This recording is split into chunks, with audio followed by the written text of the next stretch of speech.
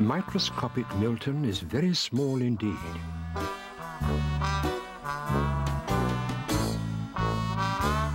He lives in a clock on the mantelpiece in the parlour of a house that belongs to a lady named Mrs. Witherspoon. No one knows he's there, apart from Milton's friend Douglas, who spends most of his time asleep in front of the fire, and of course, you.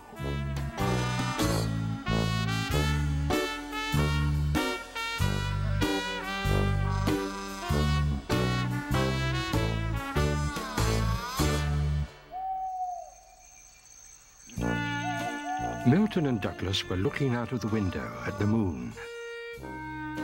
"Isn't it beautiful?" said Milton. "I'd love to go there and see what it's really like." "I know. I'll build a space rocket tomorrow," he decided, and hurried back to his clock to draw up some plans.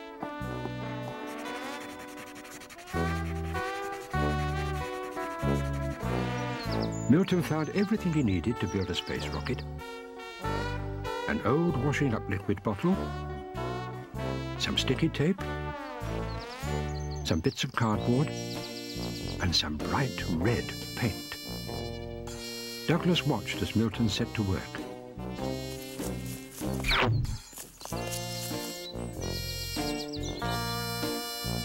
Before long, the rocket was complete. "All I need to do now is pack for the journey," said Milton. "Now, let's see. Map, sandwiches, flag. That should do it." He said goodbye to Douglas and tied himself safely into the driving seat, ready for takeoff. Douglas stood back as Milton began the countdown. 5, 4, 3, 2, 1, blast off! Shouted Milton. Just then, Mrs. Witherspoon came out into the garden.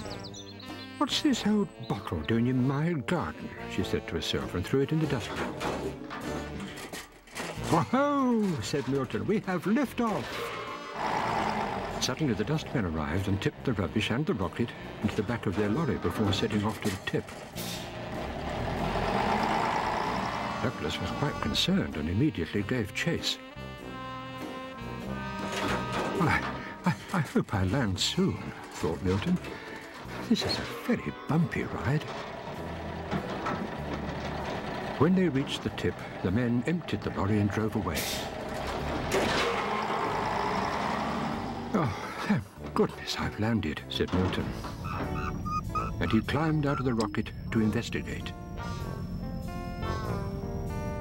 "So, this is the moon," he said to himself, as he looked round at the strange landscape. "It's not quite what I expected." Then Milton saw something. It must be a moon creature, he thought, and decided to introduce himself. "Greetings," said Milton, but the moon creature didn't reply. So Milton gave him a friendly prod. "Ah!" "Oh, that was close," thought Milton. "I'd better get back to Earth straight away before any more moon creatures arrive." Milton began the countdown. 5, 4, 3, 2, 1, blast off! Just then Douglas arrived. "Ah, there it is," he thought, as he picked up the rocket and carried it safely home. Later that evening, Milton told Douglas all about his adventures on the moon. "It was all very exciting," said Milton, "but I don't think I'll be going again." Douglas glanced up at the moon. If only he knew, he thought. If only he knew.